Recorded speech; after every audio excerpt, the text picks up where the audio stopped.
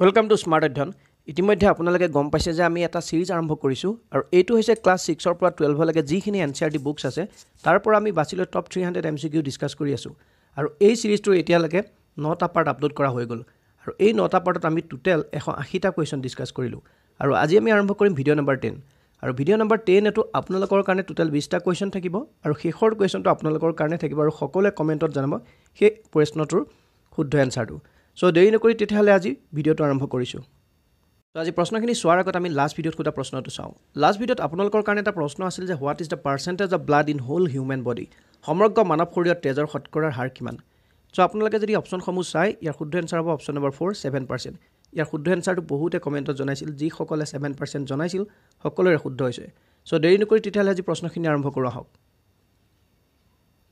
Question number 181. As the pratham prashn, the only major industry in the hands of Indian capitalists during the late 19th century was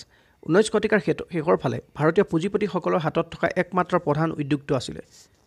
so ইয়াত আপোনালোকৰ ক্যাপিটালিষ্ট মানে হৈছে পুঁজিপতি আৰু ক্যাপিটালিষ্ট মানে কি হয় আপোনাৰ ইয়াত কোনো ধৰণৰ গভৰ্ণমেন্ট বা পাব্লিক সেক্টৰৰ ৰোল নাথাকে ইয়াত আপোনাৰ টোটালি প্ৰাইভেট সেক্টৰ হয় সো ইয়াৰ শুদ্ধ এনসাৰ হৈছে আপোনাৰ অপচন নম্বৰ 1 কটন টেক্সটাইল আছিল তেতিয়া 19 শতিকাৰ শেষৰ ফালে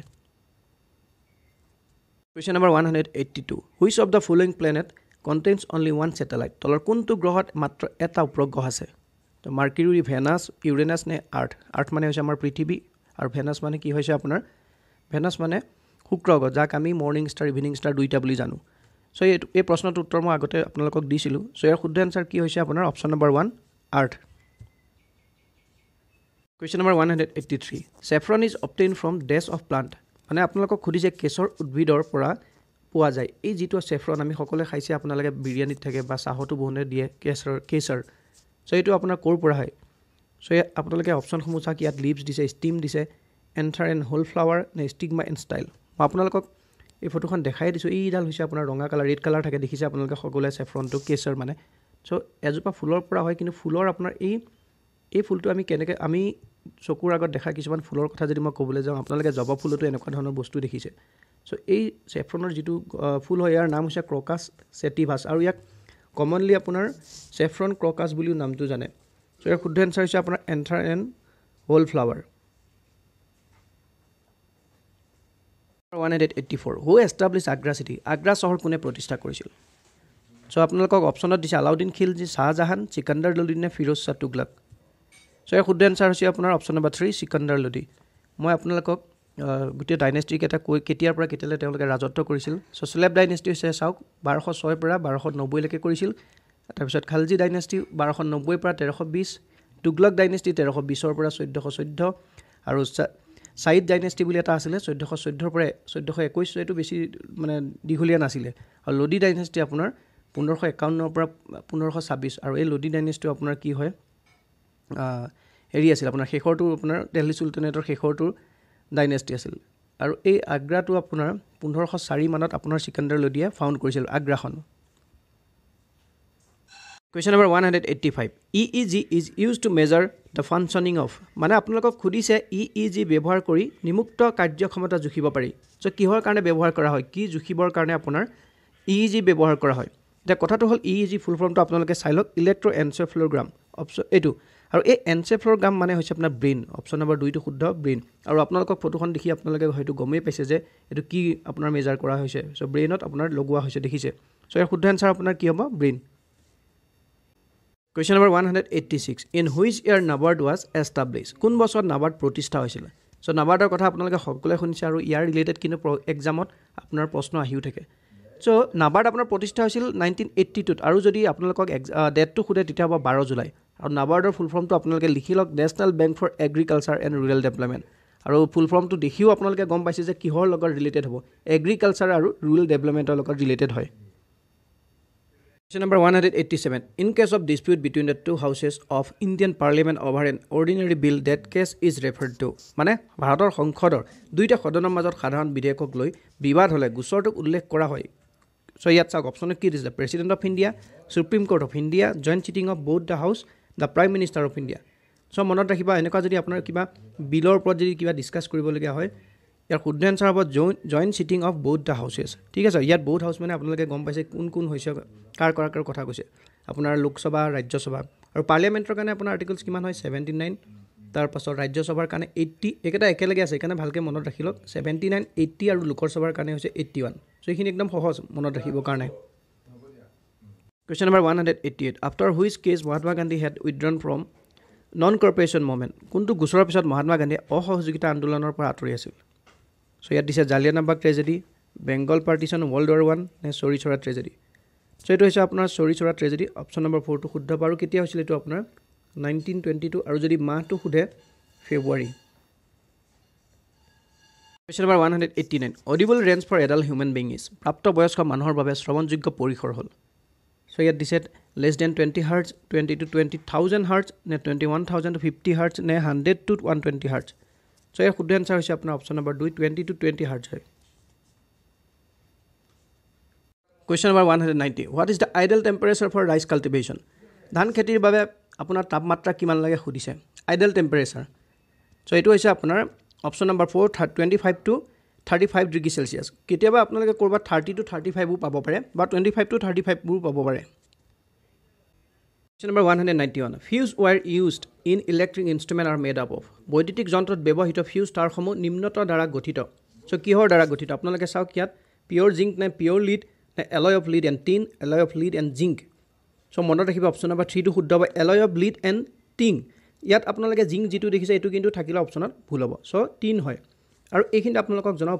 ফিউজ ওয়্যাৰ আপোনাৰ কি হ'ব লাগে সদায় লো মেল্টিং পইণ্ট হ'ব লাগে লগতে ৰেজিষ্টেন্সটো কিন্তু হাই হ'ব লাগে মনত ৰাখিব লো মেল্টিং পইণ্ট আৰু ৰেজিষ্টেন্সটো সদায় হাই Question number 192 Who was designated as a commander in chief in Akbar's court Akbar আদালতত কাক কমান্ডাৰ ইন চিফ হিচাপে নিযুক্তি দিয়া হৈছিল মানে মুৰব্বীজন কমান্ডাৰৰ সো তেওঁৰ নাম হৈছে আপোনাৰ মোহাম্মদ বেইৰাম খান অপচন নম্বৰ 3 মোহাম্মদ বেইৰাম খান আছিল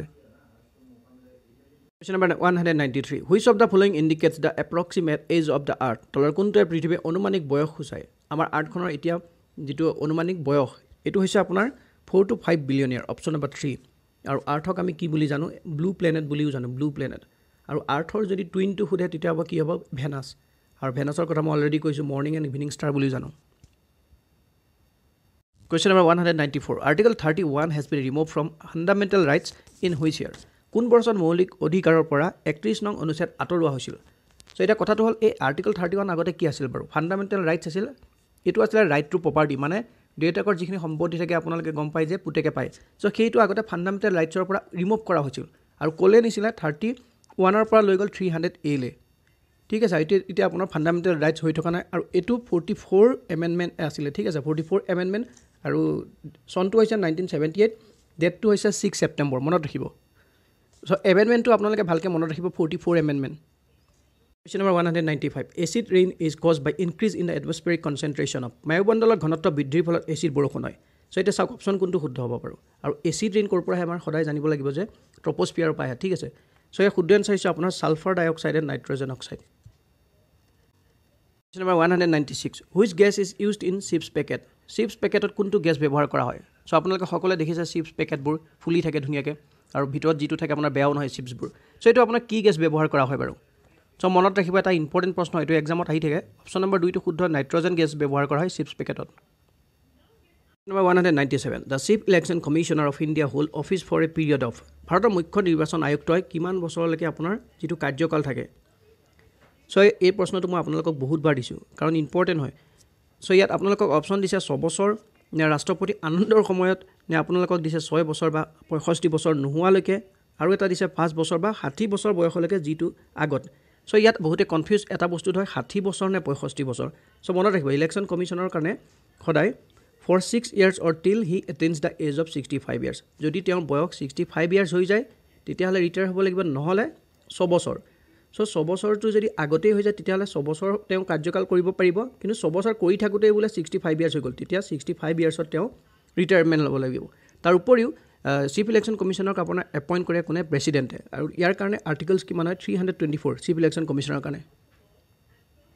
Question number 198 In which of the following year was Pluto demoted from its earlier status of planet আপোনালোকে সকলে জানিছিল যে আগতে এটা প্লুটো আছিল গ্ৰহ কিন্তু এটো আপোনাৰ ৰিমুভ কৰা হ'ল এতিয়া তেওঁ গ্ৰহ বুলি মনা নাই সো এতিয়া সেই কথাটো খুদিছে যে আপোনালোকক কোনটো সনত তেওঁ ৰিমুভ কৰা হৈছিল অতৰুৱা হৈছিল গ্ৰহৰ পৰা সো এটো হৈছে অপচন নম্বৰ 2 2006 এটো কিন্তু আপোনালোকৰ কাৰণে ইম্পৰ্টেন্ট ভালকে মনত ৰাখি লব Question number 199. When was the Battle of Shekhar Kheda fought? আপোনালোকক সুধিছে এই যিটো বেটেল হৈছিল শেখৰ খেদা এইটো কেতিয়া হৈছিলে সো ইয়াত চনটো আপোনালোকে ভালকৈ মনত ৰাখক 11 অক্টোবৰ 1725 সো 24 অপশ্যন নম্বৰ 3 টো শুদ্ধ হ'ব 11 অক্টোবৰ 1724 চনত number 200 সো এই প্ৰশ্নটো এটা আপোনালোকে সকলোৰ কাৰণে হয় প্ৰশ্নটো দীঘল হ'ব পাৰে কিন্তু ভালকৈ মন দি পঢ়ক একদম ইম্পৰ্টেন্ট প্ৰশ্ন হয় The Supreme Court of India enjoys the power of judicial review which implies that it can এটা আপোনালোকক সুধিছে ভাৰতৰ উচ্চতম ন্যায়ালয়ে ন্যায়িক পৰ্যালোচনাৰ ক্ষমতা ভোগ কৰে যাৰ অৰ্থ হ'ল ই কৰিব পাৰে অপশ্যনত দিছে অধীনস্থ আদালতৰ কাম কাজৰ পৰ্যালোচনা নিজৰ বিচাৰবোৰ পুনৰীক্ষণ কৰা নে নিজৰ বিবেচনা অনুসৰি গোচৰ আৰম্ভ কৰা আৰু শেষৰটো দিছে বিধায়নী দলে গৃহীত কৰা আইন আৰু কাৰ্যবাহীয়ে জাৰি কৰা আদেশ যদি সংবিধানৰ কোনো বিধান উলংঘা কৰে তেন্তে অসাংবিধানিক বুলি ঘোষণা কৰা সো আপোনালোকে ইয়াৰ প্ৰশ্নৰ উত্তৰটো সকলোৱে কমেণ্টত জনাওক নেক্সট ভিডিঅ'ত মই ইয়াৰ উত্তৰটো জনাই দিম সো আজি প্ৰশ্নখিনি ইমানেই আছিলে যদি ভাল লাগিছে এটা লাইক আৰু কমেণ্ট কৰিব নাপাহৰিব